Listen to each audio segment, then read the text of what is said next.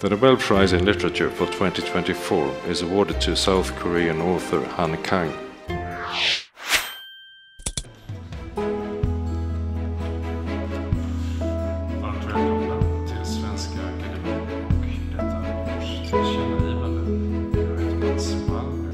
For her intense poetic prose that confronts historical traumas and exposes the fragility of human life. I was able to talk to Han Kang on the phone. She was having an ordinary day, it seems, had just finished supper with her son. She wasn't really prepared for this, but we have begun to discuss preparations for December. We look very much forward to meeting her here then.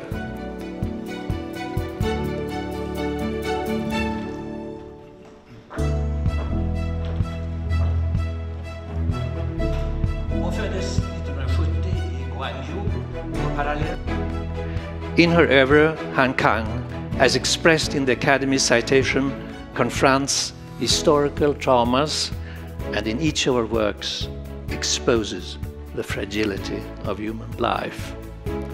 She has a unique awareness of the connections between body and soul, the living and the dead, and in her poetic and experimental style has become an innovator in contemporary prose.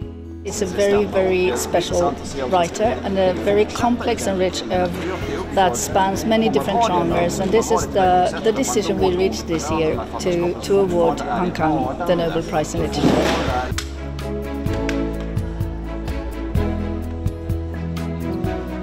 Well, it's not a connection in how we evaluate or how we reach the decision. What we look for is always literary quality, but I think that this writer is also someone that can talk to many people all over the world, because her main theme is I would say, about survival, and even whether she writes about traumas, pain and loss on an individual level or on a greater political scale where certain events, historical events, can traumatize generations.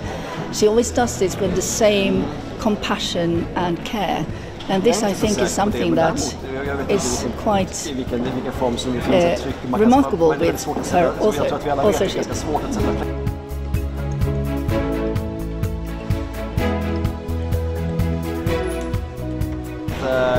It's really difficult to say because I've read her so intensely and extremely now, so I like many, but I think the novel Human Acts is very important, very sometimes quite terrifying read, but also with the tenderness of her style, it becomes a sort of counterforce to the brutality of the powers that she is confronting, and that's very impressive.